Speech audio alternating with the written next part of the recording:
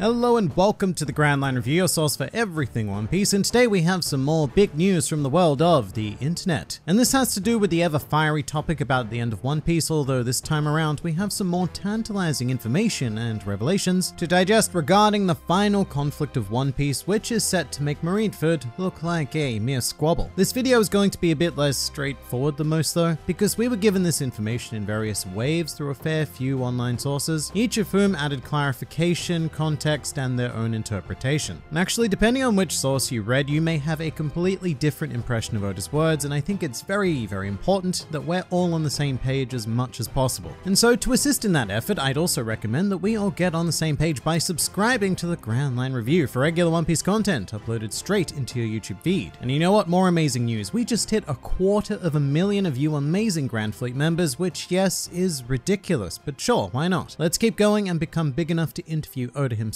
because I do think that would help clear up quite a bit here. So onwards with this insane information. This comes to us courtesy of the SBS of Volume 97, in which we have a fan asking Oda if it's true that the serialization of One Piece will end in 5 years' time. Now this has become quite a famous, albeit unreliable number, which has been a stated goal by both Oda and editorial staff in the past, and it does seem as if their genuine drive is to have One Piece finished in that time frame. That is far from confirmation that it will happen though. I mean, for example, we've had this 5-year time frame put on us for about 2 years now, so the fact that we're still talking about it as if it's 5 years and not 4 or 3 is something to question in and of itself. But here we have Oda directly facing this question of 5 years, and his answer is quite fascinating. Now the first translation of this that I saw hitting the internet was from Soulstorm, which gave Oda's answer as the following: "The most exciting part of Luffy's adventure is over. The Wano arc is reaching its climax. After Wano Kuni, I will draw the biggest war in manga history. It will be very exciting." Which I think is probably one of the most hype statements that has ever been circulated regarding One Piece, but I want to stop your wild imaginations right here and now, because there is a lot about this translation that is blatantly wrong, including the two seemingly key takeaways being that the most exciting part of Luffy's adventure is over, and that Oda will be drawing the biggest war in manga history. And in fact, the only reason why I include this tweet in the video is to give context to those of you who saw it, as well as to those of you who are very, very confused as to why some other One Piece fans are making these statements. It is because of this. And also just to admit, you know, my bad for retweeting it. I have terrible, terrible self-control when I say these kinds of things. But a more accurate translation was put up on the One Piece Reddit, which also expands on the original question asked, although it doesn't add any necessary context. It is still asking Oda if One Piece will end in 5 years, with the answer this time around being, by ending, I mean the juiciest part of Luffy's adventure, since that's when the mystery of what is the One Piece is to be revealed. Right now, Wano is heating up. If Luffy is able to leave here in One Piece, we'll get to a development that will engulf the entire world, the likes of which no one has read before. The greatest war in One Piece history. I said what I said so that the readers' hearts will be prepared, since it'll be such a long arc, and one that really pins things towards the finish line. That being said, I'm really enjoying writing Wano right now, and am pumped to finishing it. And yes, that last line does give me some pause for thought with the misspelling of writing and the whole pumped to finishing it thing. But alright, this changes things significantly, which is why I want to have the context of the first translation. Skipping the first line for a second, because as you'll see, that's the most contentious of all. The big takeaway from this is that Oda is claiming that after Wano, he will be drawing the greatest war in One Piece history, not manga history as was claimed previously. However, with that said, being the greatest war in One Piece history may very well make it the greatest in manga history by default. Either way, doesn't matter, because that's not what Oda said. And while the concept of a huge war is nothing new to us, confirmation here is quite helpful. Mostly because there are a huge segment of the fanbase who have taken previous statements about a war greater than that of Marineford as being the events of Wano, which I'm honestly not quite sure how that got misinterpreted, but there is a strong belief in that somehow. So no, Wano is not the war that is being talked about, to be clear, although one nice piece of speculation is thinking about the idea of exactly what One Piece history refers to. Will it be the greatest war in history in terms of series serialization, or is Oda referring to the narrative history of the One Piece planet? Basically, will this come to eclipse the events of the Void Century, whereby the 20 kingdoms came together to overthrow the Ancient Kingdom? So many questions. And now let's address the big one here, being the whole first sentence, which the Reddit translation would say that in 5 years' time, the quote-unquote juiciest part of Luffy's adventure will be over, which would imply that One Piece itself would continue past that 5-year time frame. However, the core of the journey would be over. And an example of what that could mean would be, say, Luffy having found the One Piece, becoming the Pirate King, and then having a final arc of wrap up or something to do afterwards. Which I think is a very reasonable thought. I don't think we're going to find the One Piece and then just say, the end. There is almost certainly still going to be unfinished business once the One Piece is found. And as stated, this idea is contested with differing interpretations of that first sentence. So for another perspective, let's now turn to a translation of the answer by the Library of Ohara, also known as Arta. Correct. Rather than wanting to stop, it's that the series will end, because the most exciting part of Luffy's adventure, being the story of what is the One Piece, will come to its conclusion. Things are heating up in Wano country right now, but if Luffy can set sail from here safely, then there will be developments on a global scale. A thrilling story the likes of which no one has ever read before. I'll draw the greatest battle ever in One Piece history. It will be exciting. In other words, I made such a statement so that readers could be mentally prepared to understand that even a story as long as this one is properly heading towards its end. That said, for now, just take your time and enjoy Wano while it's hot. I'll be drawing with all of my strength. So once again, we're 3 translations in and we now have a very different takeaway to work with here. The whole part about the greatest war and such is still all well and good, but Arta here would interpret that first sentence to be a conclusive end to the series rather than an end to the core of the series, if I'm making sense. And here is where, rather unfortunately, I don't have a great answer to land on for you. My level of Japanese is best described as kindergarten, so I certainly don't possess the necessary skill to interpret this myself. Even if I did though, I'm not too sure how much it would help. So we're going to examine 2 more sources with intimate knowledge of Nihongo to maybe clear this up. The first of which is Ohara, who is not the Library of Ohara, I will stress. One is a big room of books and the other is an anthropomorphic fox. There's a big difference. In any case, here's what he had to say in response to his library counterpart. I disagree with your interpretation of this. While I agree that the first line translates that way, I think the tone really suggests that this part of the story will be over, heavily implying that there will be more. And what ensued was a semi-long Twitter thread with the 2 of them actually clarifying that the Japanese, as is often the case, was quite deliberately ambiguous, and there is nothing that can solidly be taken from it. Only interpretations in either that Oda intends One Piece as a whole to end in this time frame, or that Oda intends for the most exciting part of One Piece to have happened by then, not necessarily the end of the series. So you know what, for the final word on this, we're going to turn to Greg, who is generally the most trustworthy source on both Japanese and One Piece, and particularly the combination of the 2. And at this point I should say sorry that this video is just me kind of reading various translations and tweets, but it's a pretty massive topic and there is a lot of room for nuance. And I definitely don't think I'd be doing it justice to provide just one perspective. But basically the conclusion Greg comes to is agreeing with the idea that Oda genuinely wants to end the series within 5 years, although Greg goes on to strongly doubt how feasible this is, as I think we all do. And here's a lovely tweet that sums it up quite well. My 2 yen. Yeah, nah, 7 years, bruh. If he's already backtracking the 5-year thing, lol, he'll be too tempted to hit 30th anniversary unless something drastic occurs on a personal level. And Greg also goes on to say, I've heard what the series wrap-up is supposed to, or was supposed to, include, and it's all quite ambitious. I can't see everything coming together in such a time frame, but hey, who knows? One thing for sure, not Oda. At least, not yet. And while no one except Greg himself can really judge the accuracy of that last part, I do tend to trust his judgment, which in a weird way kind of exonerates both sides of the argument. People who believe that the plan is to end the series in 5 years, well, you're right. That is indeed the general idea. And then for the people who say that the series is going to last longer for whatever reason, well, congratulations, you are also right.